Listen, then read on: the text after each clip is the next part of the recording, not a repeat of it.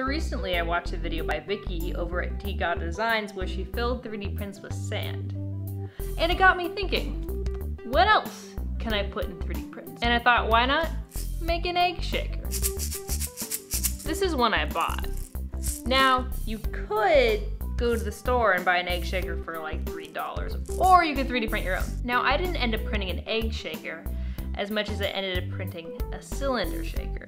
First, I modeled a hollow cylinder, and then when it was printing, I tried to fill it with rice by pausing it. This proved more difficult than not. I'm still not sure how to move the head when it is paused and not mess up the print. I managed to get it mostly in there though. Unfortunately, pausing causes the layer to skip some, and I ended up with a hole. But overall it worked. In comparison, this wasn't quite what I wanted yet. Next I decided thinner walls, more rice. This time proved more successful.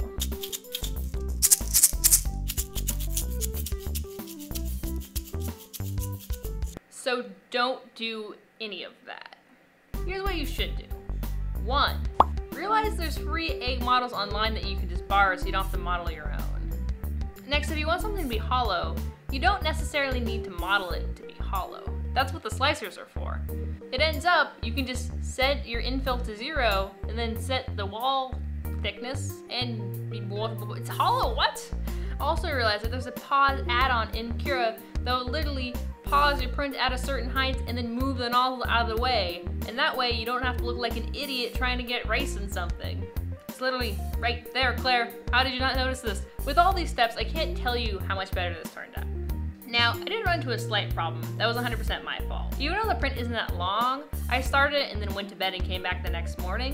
And the filament that had been in the nozzle all night got a little bit toasted, as you can see on this line here. And after about 5 minutes, it broke because it was so brittle. So I reprinted the whole thing and now it's fine. But here's my pre-printed one. Look at it. It's so much better. It's so much eggier.